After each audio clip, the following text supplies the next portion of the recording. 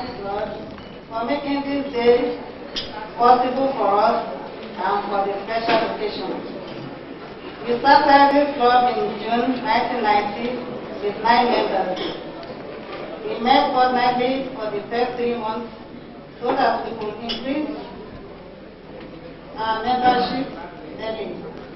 Gradually, the number increased to 12 and finally to 16 members. Due to the nature of their jobs, some of our members went on transfer to other cities.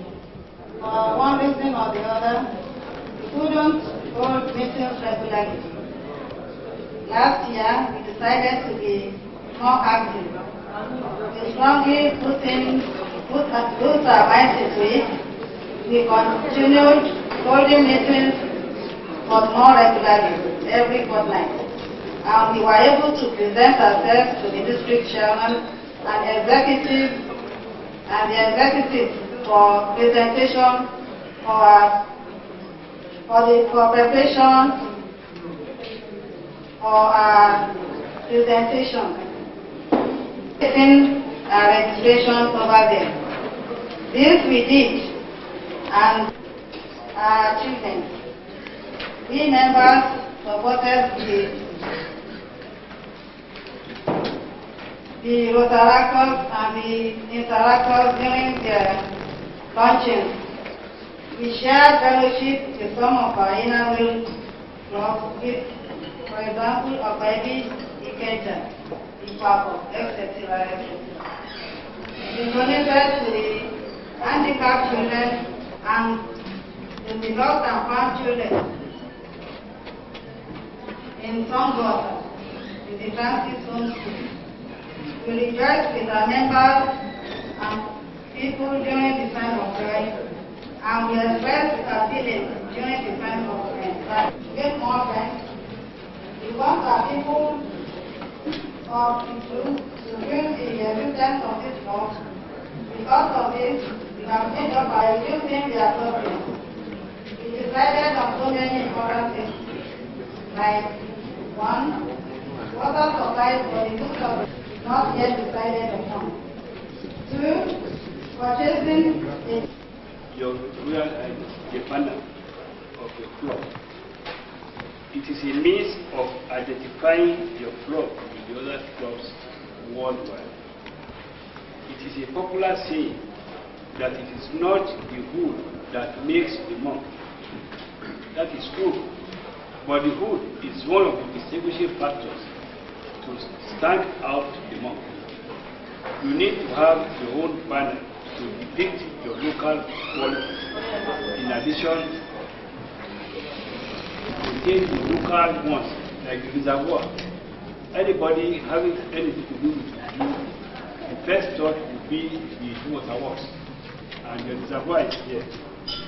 You can see the use of the water in watering the flowers all around here. The buildings on the hill, they are all... I said, well, you don't know what you're going to let yourself into, giving me a blanket sheet. So I decided to do a little paper on the role of women in the development of Nigeria, because I think that would suit this gathering beautifully. And then, because I've been waiting for so long for my lunch, they've made me pay for the lunch because I haven't got it yet. So the speech that was going to run for about 2 hours. Distinguished launchers of this afternoon, the district governor, distinguished ladies and gentlemen. It gives me great pleasure to be present at this epoch-making ceremony. The presentation of a charter to an organization like yours. It is a confirmation of the continuing total commitment to humanitarianism and upliftment of the virtues of man, of the Inner Wheel Club the world over. I rejoice with you on this occasion and wish you many more years of service to humanity and to Nigeria in particular. I've heard and observed your efforts in identifying with the needs and aspirations of the people around you. Indeed, a lot of dejected and frustrated minds and communities have been given new lease of life through your activities, which included the provision of social and welfare services. This notwithstanding, I wish to urge you not to rest on your words in your determination to assist government in making life meaningful to the people. It has to be understood that the economic crunch is a global phenomenon. It is all over the world, and government with its dwindling revenue cannot be left alone. I therefore thank your honorary chairman of today for exhorting all voluntary organizations in Nigeria and the world over to assist our state government in its drive to provide amenities for the common people. I also therefore noted your two main objects, the two main projects that you are going to do for the rest of this year as a charter club. And in this respect, I will say that the donation of the Lagos State government to you will be that you please link up with the Lagos State Water Corporation. The general manager of that corporation, the acting general manager presently, is a woman, so that you can know the proper place to cite your project, the two tabs you want to cite, so that when you are citing it, it will not cost you too much money in respect of laying the pipe that will link to the tap. So, because if you don't cite it where it is economically viable to link with the main trunk, you may be having to use too many pipes to connect your tap to the main water pipes of the state. Perhaps it is pertinent at this juncture to remind you also, as professional women from all walks of life, it is only relevant that you bring your professional colleagues to bear in the development of womanhood in Nigeria. It always pains me anytime I'm called out to any women organization function such as this. Anytime I observe that it is not well prepared for, it pains me personally, because I know that women in our private lives will bear the brunt, the real heavy load of the society, before we can cope with our families and also take on our profession.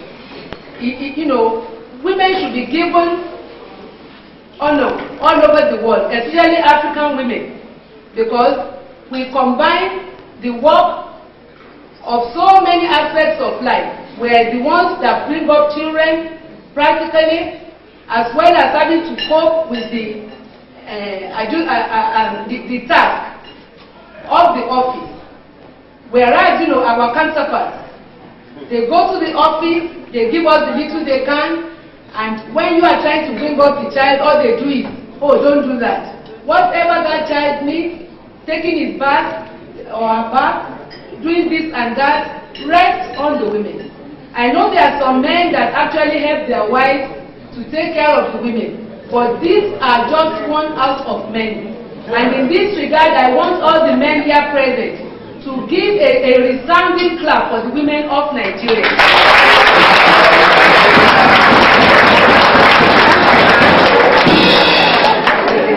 I know that we don't have so many occasions at which we can blow our trumpet, but when we do have it, we should not hesitate to let them know that we really are doing a lot for the society. It's the only burden God has given us is to take care of the home. It is the economy that has given us the additional burden of also being the provider for our family. And my prayer is that the Almighty will continue to help our male folk so that they do not, especially the Nigerian male folk, Many of our Nigerian men, because it is possible to have 2, 3, 4, 5 women. I'm appealing through this training to our men. It is a thing for you to let a woman do that, which is your rightful duty to do. If you have 5 women in your life, and you believe it's the woman who should carry out your duty, believe you me, all the blessings are going to that woman. I'm not trying to be controversial this afternoon, but it is a thing that has been written in the Holy Book. You do not check your duties and expect to get blessings. Whatever is your duty, you must do it so that the blessings of God, the Almighty Creator, shall be on you. Amen. Please don't check your responsibilities. Don't say because your wife is very hardworking and is very well-to-do, the little you can add, please don't hesitate to add it. Don't leave this burden on women. Women like good things of life. Whatever you can provide, try and provide it. It is only when the woman is not able to be satisfied by that and she goes out, then there is no burden on you. But if you are sharing your responsibility because you have too many women in your life, please note it. You are depriving yourself of the blessing of the Almighty.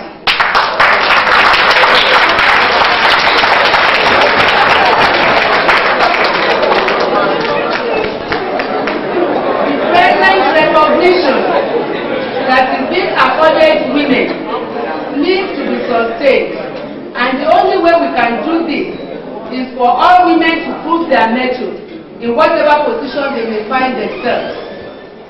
I know that as we say we have so much to do. Whatever you are trying to do, please try to do your best. It is only your best that can put you at a level where you'll be recognized.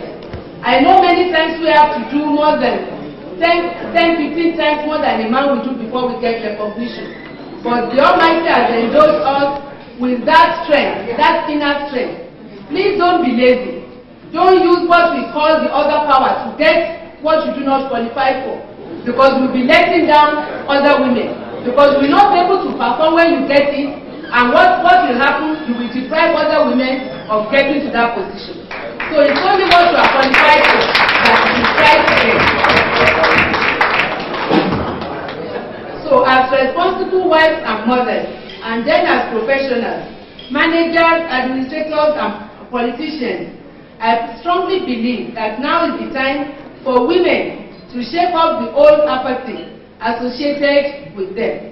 Women should come out to prove that whatever gains they have made today or in the past is no fluke, but the result of hard work and dedication. In this respect, I also refer to the speech of the lady who is your guest speaker today. And I congratulate her for a well-thought-out, a well-delivered speech.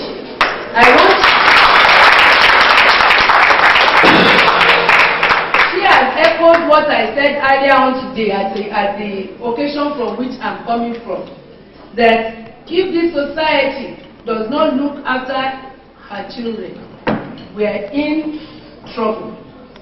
A society that does not care for the youth of the society is in trouble. Because sooner or later, old age will catch up with you. It is the time that you should make sure that you take care of your kids, that you should do so. A society that neglects its children and its women is a society that is bound to crumble.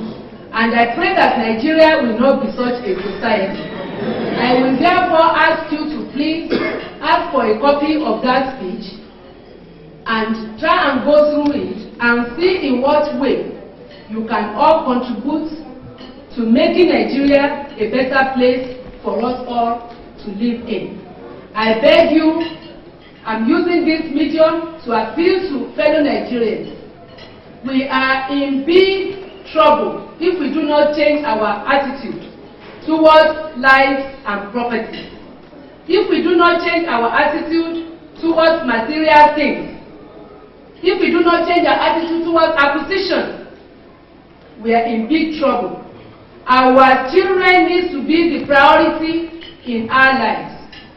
I was telling them that if you have a child that has another child, what knowledge do you want that child to impart to that child that she has had? Therefore, you must please make it a point to educate your women. When you educate your women too will educate the children they bring to bear. If you are going to be honest, with ourselves, you will know that how much time do you have for the upbringing of your God-given children. Invariably, you are busy trying to make somebody of yourself. You want to be somebody in the society. You want to make a name for yourself. You have the home, you have the wife. If your wife is an illiterate or is ignorant, is that illiteracy and ignorance that she's going to pass on to your children? It is only if you are sure or if you make sure that you marry a woman whose lifestyle you make sure is related to your own lifestyle, that you can be sure of the type of children you are living for posterity. Don't leave it to any teacher to say it's the teacher that is going to help me to bring up my children. The teacher can only do so much.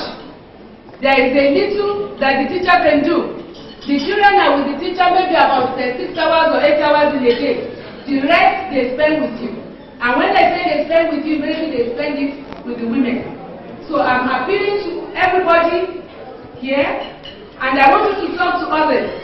We are making sure that we are minding our own business in Nigeria too much. It is not African culture. If you are telling your neighbor what he's doing is not correct, you don't have to fight him. Little word here and little word there. We go a long way. Don't let us live to posterity. Something that when we look back, even the Almighty will not be happy with us. I'm not a preacher, but sometimes like this, when I feel like I always judge a gathering before I decide to give whatever God has asked me to give to that gathering. You are all mothers, you are all fathers.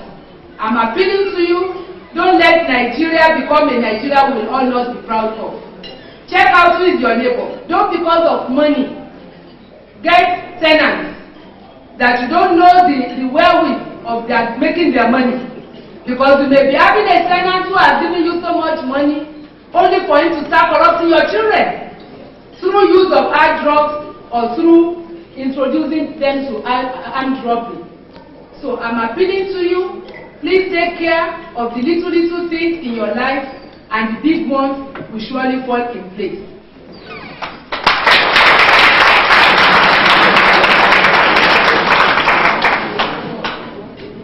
The chairman of this occasion, respected Rotarians, members of the Innerweek Club, distinguished ladies and gentlemen, once again I congratulate the Innerweek Club of Iju and wish all its chartered members and other members that will join them continued success in their pursuit of better life for humanity. I thank you for listening to me. I thank you for giving me the opportunity. And I pray that God will continue to bless you all. Thank you.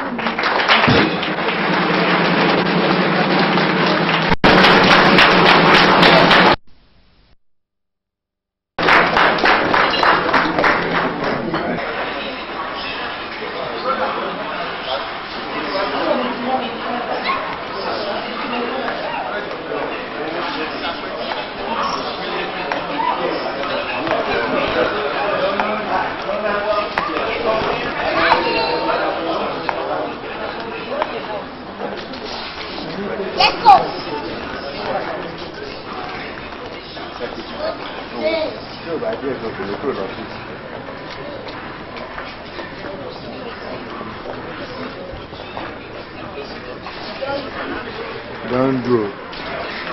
I just discard my picture.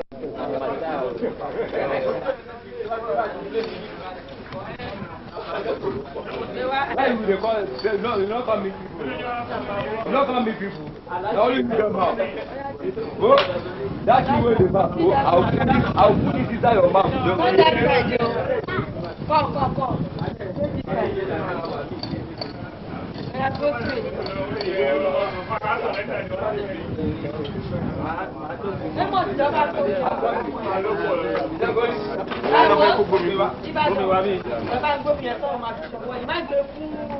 Àwọn àti wa náà fẹ́ lò.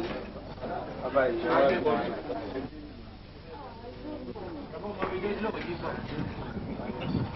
ẹ wà bẹ́ẹ̀ alájọ tẹ́ fi débìlì àti gbé aṣọ yẹn lò.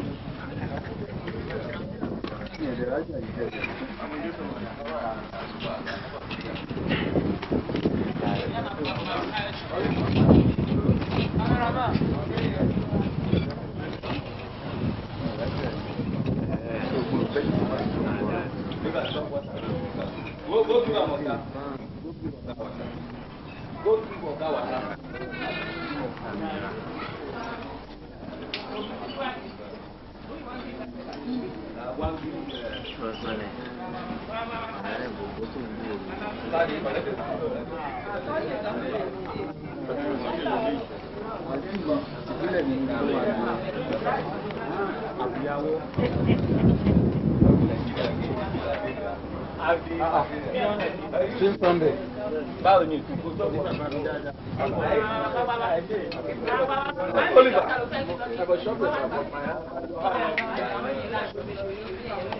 Èmi lè yan ẹ.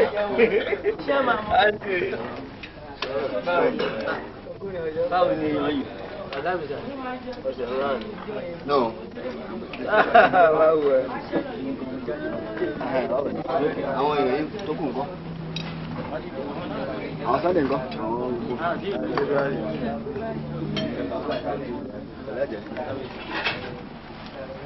I don't want to leave the party. I don't want to leave the party. Yeah.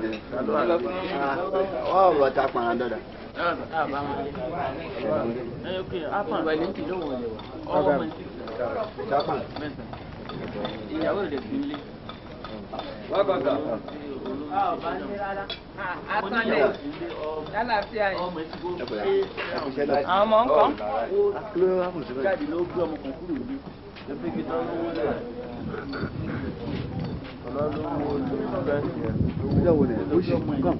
We did that one. 3 days today. That thunder.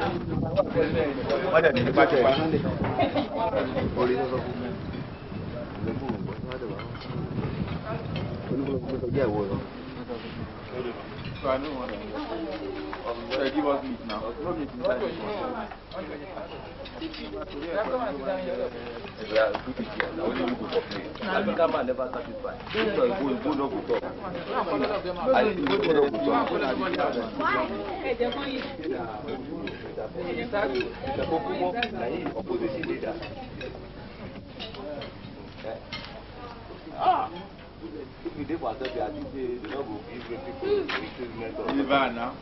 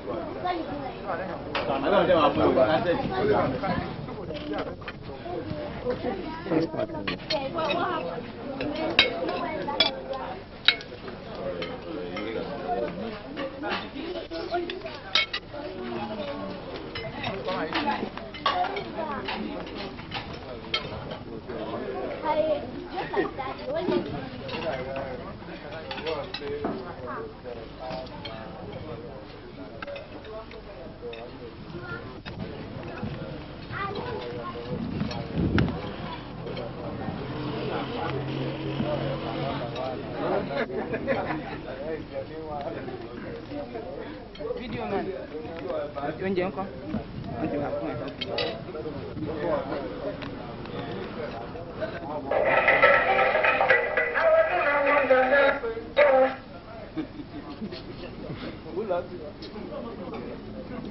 Yafu.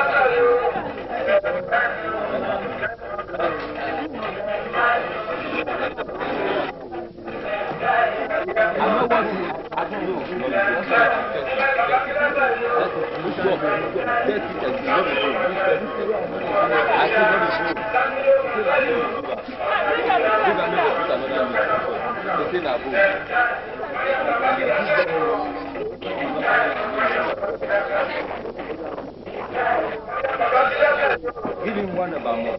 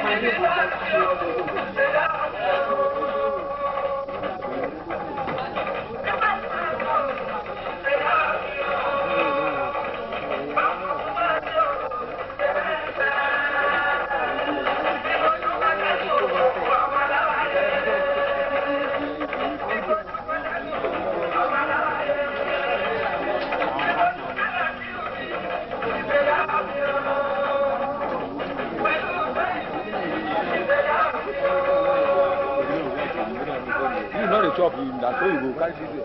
That's why you chop na him be the king.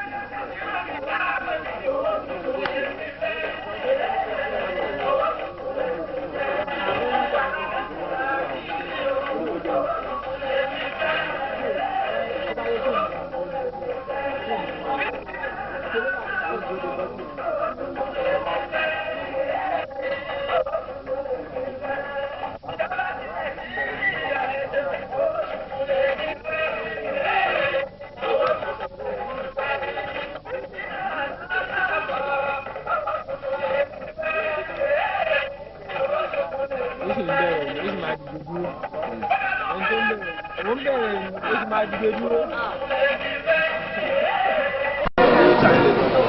Foundation, Alhaja Iyaduya Williams.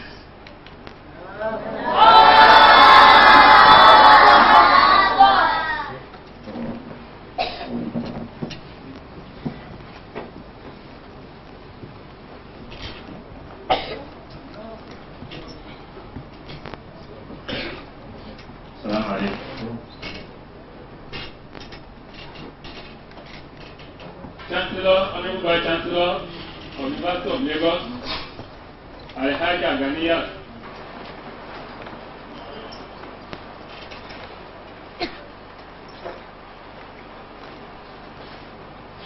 All other invited guests briefly include the following. Where their representatives are available, they should please show up at the high table or join us later if they are yet to come.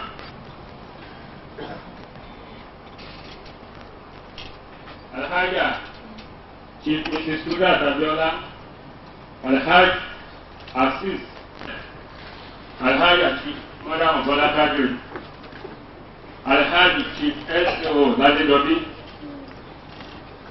Now, without wasting any further time, whoever comes in to represent all of those people that have been called.